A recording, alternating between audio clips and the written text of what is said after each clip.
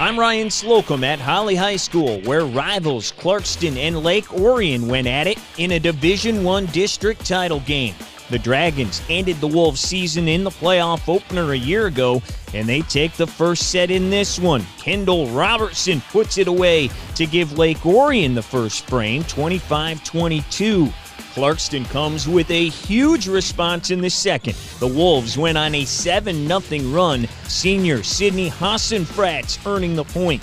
Then on set point, Shea Bordine gets down to keep it alive. One of her 8 digs, Paige Geetbrock then slams it home to even it at a set apiece, 25-13. The sophomore had 13 kills.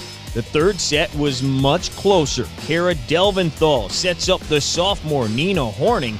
That ties it at 6 apiece. But the Wolves would take over. Geetbrock at the net to lay down the hammer.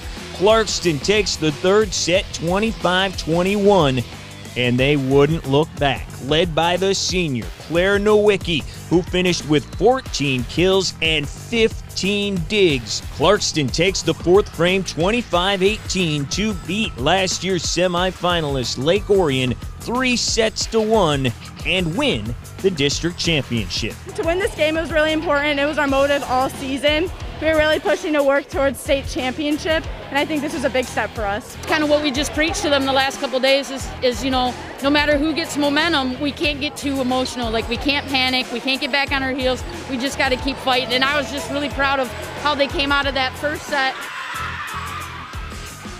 Nothing's better than winning the district. You know, I have all the respect for Lake Orion Volleyball and for Tony, Coach Tony, but beating Lake Orion is like one of our, like, you know, yes.